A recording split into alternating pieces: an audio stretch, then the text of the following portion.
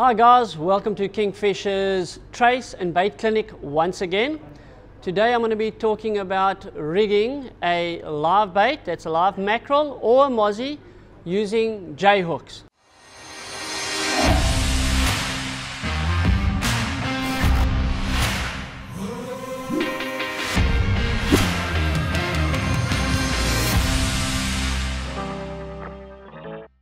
What we require for this is our big gun 1.0 or our ringed soy 2.0s. Either the nappy pin slide or live bait slide or the non-return unweighted slide. It's up to you, a matter of opinion who and which one works the best.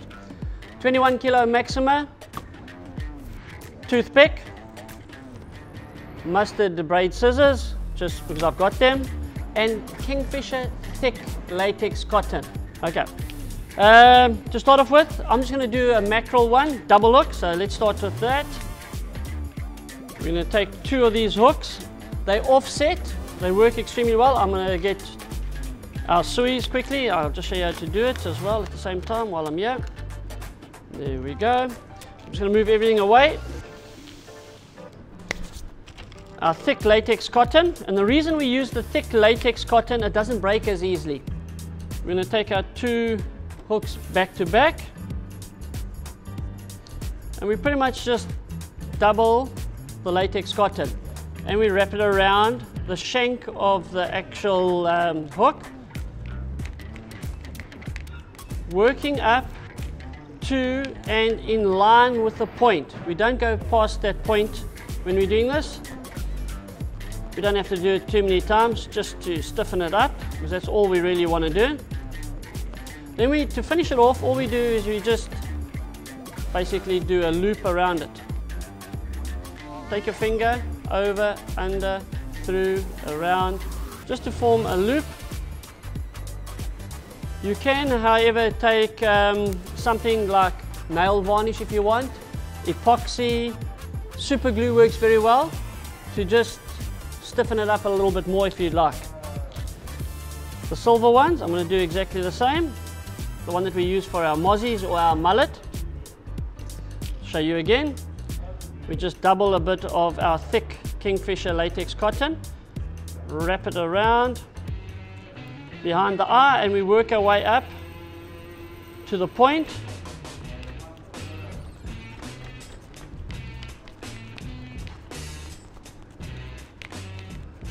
To finish it off, we just go around and over and under, around, over and under, around, over and through. Do that 3 or 4 times with our latex cotton. Break it off. Simple as that. Again, like I said, your wife's clear nail varnish, epoxy, heat shrink works very well for this as well. And yeah, super glue. Okay, to make our trace, we take about 1 meter of Maxima nylon. To make our trace, we take about 1 meter of Maxima 21 kilo. Cut that off. I'm just going to use a nappy pin slide today. Works extremely well with mackerel and mozzies because they're quite fast moving.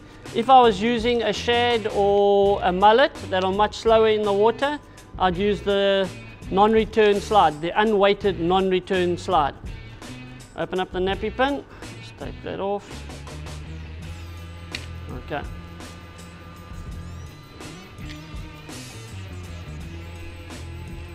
To attach it, all I do is I take my Maxima nylon through the eye of the power swivel, and now what I'm going to do is wrap it around 3 times to form a figure 8. Once, twice, 3 times. We then take the tag in through the back, like I've done there, and there's my figure of 8. Bit of lubrication, slide it down, pull tight. Cut the tag end off, just like that. Now what we're going to do is form what they call a Rapala knot. The Rapala knot, we take a loop around and through. So we're forming what they call a granny knot. There we go. Pull it until it starts getting tight. So there's our granny knot. We then take our hook, We go through both eyes, wrap it through the granny knot, like so. I'm going to do it this way so you guys can see it. So it's gone through. Then all I do is I just pinch where that granny knot is, and I'm going to wrap this around 3 or 4 times. 1, 2, 3, 4 times, and then go back through the granny knot. Okay. Pull it until it gets tight. Bit of lubrication on it. Make sure you don't slip when you do that. And there's our knot tied. So what we have on the end here is basically a free moving knot. It's as simple as that, guys. There is another way of doing it. I'll show you that after this one. To rig our live bait, and for this one I'm going to be using mackerel. Take a my toothpick, grab my bait quickly. Okay guys, here's my live mackerel. Wet your hands before you actually work with your live bait. We take our toothpick.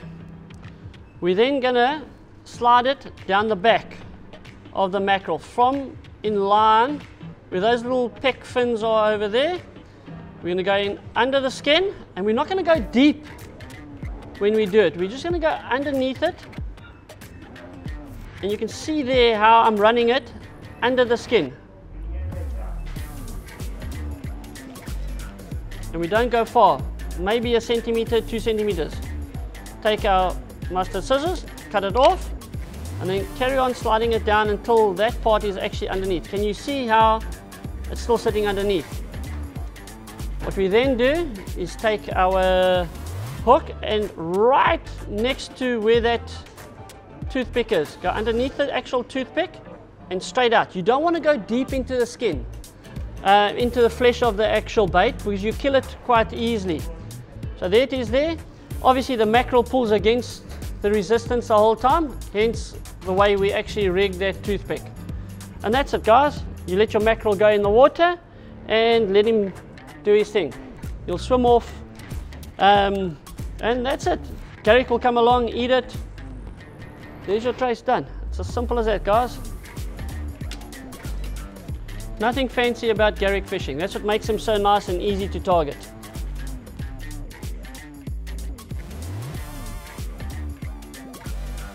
Guys, to do our Massbunker bait using our silver hook, I'm just going to show you another way other than the Rapala knot to actually tie. So what we do, there's our mustard suez. I'm going to take my line, thread it through. I'm then going to take 3 times around. So figure of 8, that's all I'm doing. Back through the tag end. Pull it, slide it down to where I want it to be. Then what you do is you get something like a pen. I'm just going to grab one of these pens over here. You can use a bait needle, you can use the, there's just so many things in your box you can use. I'm just going to use a pen to show you how to do this one. Okay, slide it down all the way to where the knot is and the eye of the hook is. Pull tight. Slide it off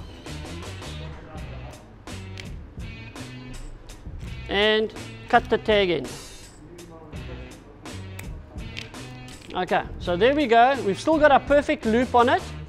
That is very, very tight because the knot is now pulled tight.